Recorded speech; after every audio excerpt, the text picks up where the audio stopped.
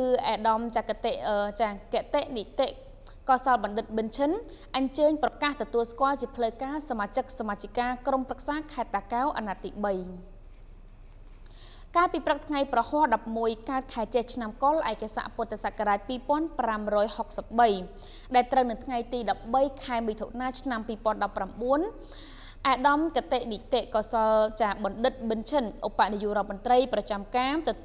រដ្ឋមន្ត្រីទទួលបន្ទុកទីស្តីការគណៈរដ្ឋមន្ត្រីនិងជាប្រធានក្រុមការងារថ្នាក់ជាតិចុះមូលដ្ឋានខេត្តតាកែវចាអាដាមនិងលោកជំទាវចាប្រតិភូអមដំណើរដូចជាអាដាមអ៊ុយភាអភិបាលនៃគណៈអភិបាលខេត្តតាកែវបានអញ្ជើញប្រកាសទទួលស្គាល់ជាផ្លូវការនៅសមាជិកសមាជិកាក្រុមប្រឹក្សាខេត្តតាកែវអាណត្តិទី 3 ចំនួន 27 រូបដែលកម្មវិធីនេះប្រារព្ធធ្វើឡើងនៅសាលប្រជុំសាលាខេត្តតាកែវអាដាមឧបនាយករដ្ឋមន្ត្រីប៊ិនឈិនបានមានប្រសាសន៍បន្តទៀតផងដែរថាការប្រកាសទ្រព្យសម្បត្តិនិងបំណុលគឺជាកាតព្វកិច្ចដែលសមាជិកក្រុមប្រឹក្សាខេត្តស្រុកក្រុងទាំងអស់ត្រូវតែបំពេញឲ្យបានរួសរាន់ហើយក៏ត្រូវតែបំពេញដោយភាពស្មោះត្រង់ជៀសវាងមានបញ្ហាអ្វីមួយនៅពេលដែលអង្គភាពប្រឆាំងអំពើពុករលួយធ្វើការស៊ើបអង្កេតបែរជាមានបញ្ហាមិនប្រក្រតី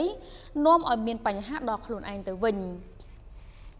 នៅក្នុងឱកាសដែលអាដាមឧបនាយករដ្ឋមន្ត្រីប៊ិនឈិនបានជំរុញដល់សមាជិកក្រុមប្រឹក្សាខេត្តតាកែវអាណត្តិថ្មី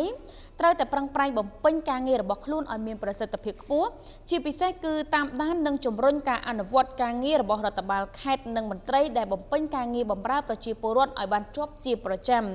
ដើម្បីធ្វើយ៉ាងណាឲ្យដំណើរការបម្រើសេវាសាធារណៈជូនបងប្អូនប្រជាពលរដ្ឋនិងដំណើរការនៃការអភិវឌ្ឍនៅក្នុងខេត្តកាន់តែល្អប្រសើរថែមមួយកម្រិតទៀតជាពិសេសគឺនាំមកនៅប្រយោជន៍សម្រាប់ប្រជាពលរដ្ឋនៅក្នុងខេត្តតាកែវទាំងមូលផងដែរ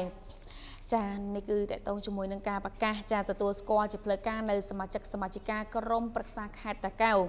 អាណត្តិទី 3 នេះផងដែរ